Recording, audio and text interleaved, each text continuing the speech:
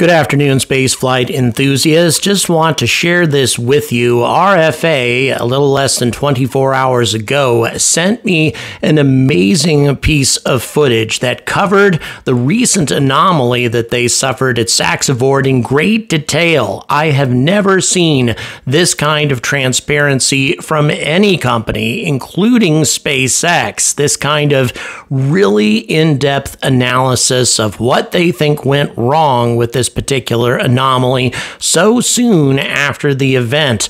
I have to admit, this makes this company stand apart, in my opinion, and it's something that we should definitely appreciate. So instead of explaining it to you, I'm going to let RFA handle it all for you. So check it out. The plan for Monday was to hotfire the stage with all 9 engines for the first time. We would ignite the center engine and then pairs of 2 engines with a small delay. We have gone through the entire filling process. We have gone through the chill down process, and we have pressed the vehicle.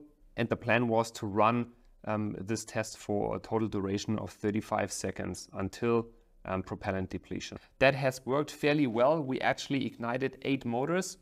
Unfortunately, one of these motors has developed an anomaly. We know now from the debris analysis that we have conducted in the last days that this anomaly was a very unusual one. It was most likely a fire in the oxygen pump. That's really difficult to contain. This damage has spread onto neighboring engines, and when the stage introduced the emergency stop procedure, it appears that everything that followed thereafter was simply not sized for this extensive damage from this oxygen fire in the turbo pump. The fact that there was a fire jet coming out on the side of the vehicle is indicative that the engines that were compromised have damaged the propellant manifolding to such a great extent that we're actually pushing kerosene out of those vent lines. And that is really the point of no return. The engine propellant manifold system was damaged to such a great extent that kerosene kept fueling the fire. The fire got more and more intense. We know from the debris analysis that the fire actually turned into an oxygen fire at a later point in time because large portions of engines were simply combusted. They are no longer there. And that has unfortunately compromised the entire thrust frame structure of the stage. And unfortunately, the entire stage collapsed from that result. The fire suppression systems, first the CO2 fire suppression system, then the water fire suppression system, were simply not adequately sized to deal with this kind of damage. Unfortunately, this has happened in that very important stage test, and unfortunately, this has taken out the entire stage. This comes at a really critical time. We wanted to launch within the next few weeks and months, and this is unfortunately no longer possible. We have inspected the damage on the site, and we have realized a few things. First, when the stage collapsed, it actually collapsed in the right direction, meaning that it did not collapse on the umbilical tower, and it did not collapse into the direction where it would have caused major damage on the launch site infrastructure. The launch site infrastructure is fine. There is basically no damage on the launch site systems except the direct supporting systems of the stage that are integrated on the launch stool that are basically sitting right around the engines. Those systems were compromised. We have to rebuild them, but there is no major elements of the launch site infrastructure that have to be rebuilt. We have ignited these helix motors more than 100 times, and we have never seen an oxygen fire in one of the turbo pumps. This is the very first time, and we are quite confident that this is not related to the design.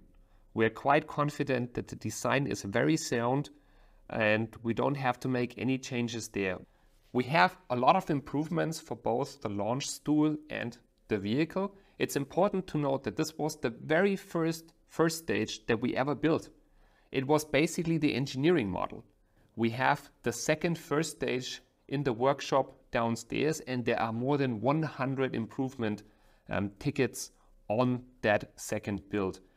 The stage that we're building now was originally meant for Flight 2. We will now build it and construct it for Flight 1, and it will have many improvements. The improvements mostly are related to propellant manifolding, to pressurization system manifolding, and the improvements will help us to sustain a major engine damage in flight and on the pad without basically losing the stage. The launch stool improvements will relate to the fire suppression systems mostly. We want to make sure that if we have such a severe engine failure where a turbopump basically explodes, we will not lose stages in the future. It's important to note that the second stage, the third stage, and the fairing are all ready for flight in Saxavord. They are there in our integration hangar waiting for the integration activities. The most important task for us to become a real launcher company is obviously injecting payload into orbit.